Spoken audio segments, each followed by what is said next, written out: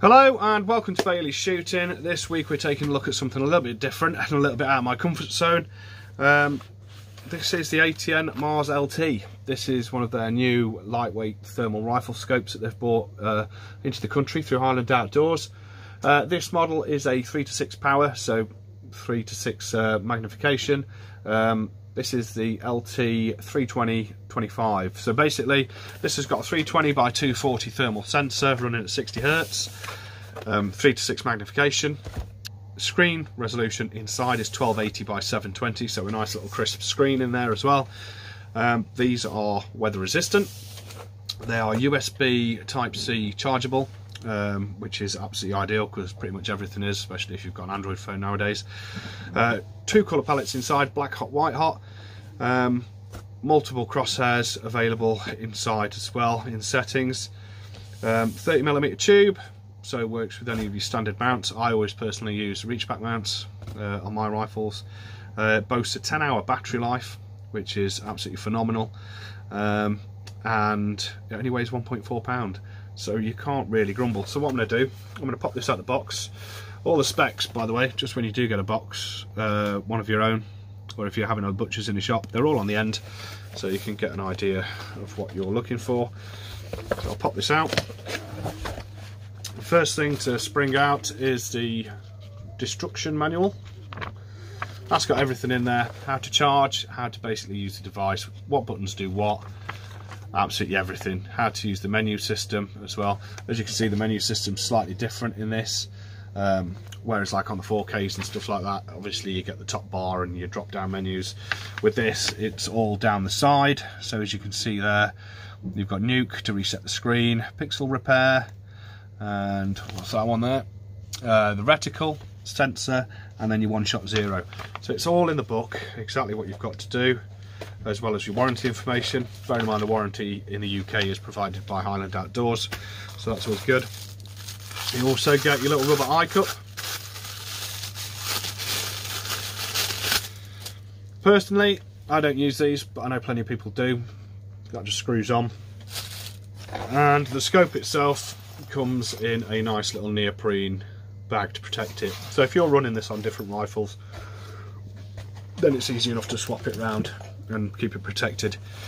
In the pack as well, which is a nice touch. The nice touch, sorry, is having a 90-degree USB Type-C. So when this is plugged in, charging, you've not got the cable sticking out wildly. At least it just drops straight down next to the rifle, which is a winner. So, inside the neoprene sock, let's have a look. Pull this out of here. Here is the scope itself. So, as you can see, standard look really. You've got your focus ring on the front here. You've got your sensor at the very, very front. You've got the main body of the scope, and you've got your ocular adjustment on the back to crisp up the image that you're looking at, as in the screen itself and the menus, etc. This side of the body, just an Atn logo. Underneath, absolutely nothing. And then on this side, you've got obviously what the scope is, and you've got your USB Type-C charging port just there as well. So keeping it nice and simple. On the actual scope, the buttons are, you've got power button just there, press and hold for a couple of seconds, the unit turns on. Magnification, stepped, just there. This side, you've got your brightness, press that and you've got 4 different brightness settings. Center button is quick nuke, just to refresh the actual image you're looking at. That side, you've got the contrast, so 5 settings again, I believe. And at the bottom, you've got the adjuster to go from black heat to white heat. So overall, actually gorgeous little scope, to be fair. Feels very robust, very, very solid. As I said before, 30mm tube front and back, which is ideal. We'll see how this is turned off anyway, see how quick it turns on. Helps if I press the right button, doesn't it? See how quick it turns on. There's the click. Oh, and that's on straight away. Okie dokie. Oh, sweet as a nut. So inside, I can't obviously show you the recorded stuff through this because you can't record. You've got your crosshair and you've got the 2 accelerometers and a battery level. That is it. They've kept it really, really simple. Let's just see whether or not.